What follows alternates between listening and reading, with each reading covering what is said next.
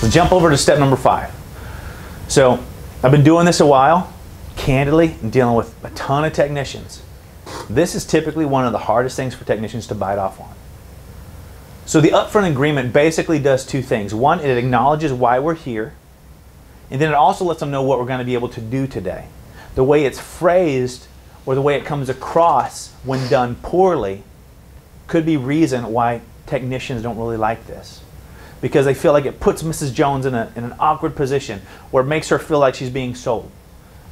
But I would say this step has to be done well, and it has to be done. Because if this step is not done, step 6 when you do a total comfort diagnosis, step 7 when you come back and recommend as an expert, it all falls apart unless this is being done well. So I want to give an example. This might not be verbatim or word for word, but basically what's going to happen is after we find out what frustrates Mrs. Jones, ask leading or logical questions at the thermostat in step 4, we step into this upfront agreement. Upfront agreement sounds something like this. Mrs. Jones, now I'm going to go and look at what's broken today and make sure we do whatever we can to get that taken care of. While I'm here, I'm also going to look at anything that might make your system more comfortable, work more efficiently, be more reliable, or be more safe. If I find anything, do you want me to go ahead and take care of that?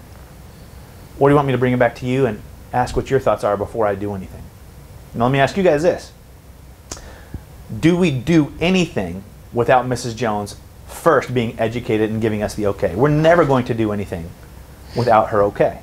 Yeah, everybody's good with that, right? So then somebody will say, well, why do we ask the question that way? Well, the reason is it's called an alternative of choice question. If I said, Mrs. Jones, I'm going to go fix what's broken, and I'm going to look for anything that's make your home more comfort, efficiency, reliable, and safe, do you want me to present you with those options or not? What are we giving her as an option to say? To not present no, anything. Well, I don't want you to present anything. And sometimes customers might want to stick their head in the ground. But what we do is we give them alternative of choice. And I want you guys to hear the way I present it. If we know, if we not just spent 2 minutes, but 20 minutes getting to know, getting to ask, getting to find what's going on, ask leading and logical. You see how this is one part of a recipe wherein if we take it out, it ruins the whole rest of it.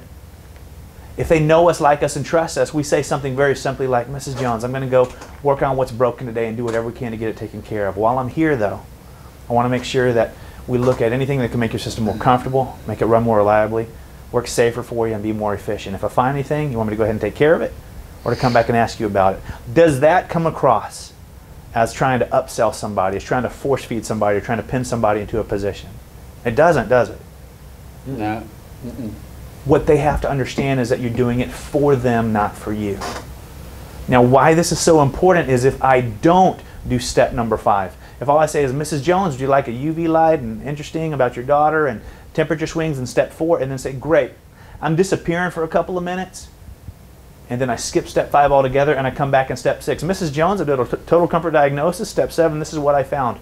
If you've truly done a comfort diagnosis, you've probably found reasons that it broke today that need to be assessed and fixed. You probably found solutions to the temperature swings and the UV filtration and all that stuff. But if you haven't done step 5 and then you come back and present solutions that she hasn't given you the okay for, what are you doing at that point? You're doing exactly what you're scared of doing by not doing step 5, which is making her feel sold. So this is huge. If all you do is disappear, come back and say, Mrs. Jones, just to fix it, it's $200, but based on everything that I went and took my own choice to show for you and try to show you what builds value, it's going to be $1,400, you're out of there. She doesn't like you, she doesn't trust you, she thinks you're trying to upsell her. Extremely important that we do this and do it well, because that sets the table for us after we do everything to come back and present options. Now, Mrs. Jones, again, I'm skipping ahead here. Mrs. Jones, we found out not only what's broken, but you told me about those temperature swings that you were having. One of the things we found was that this mercury thermostat, it's really not reliable anymore. You said it was really important that we fix that today, and then you get into the solution. That only works if in step 5, we allow her to know that we're not just fixing what's broken, but looking to benefit her with comfort, efficiency, reliability, and safety.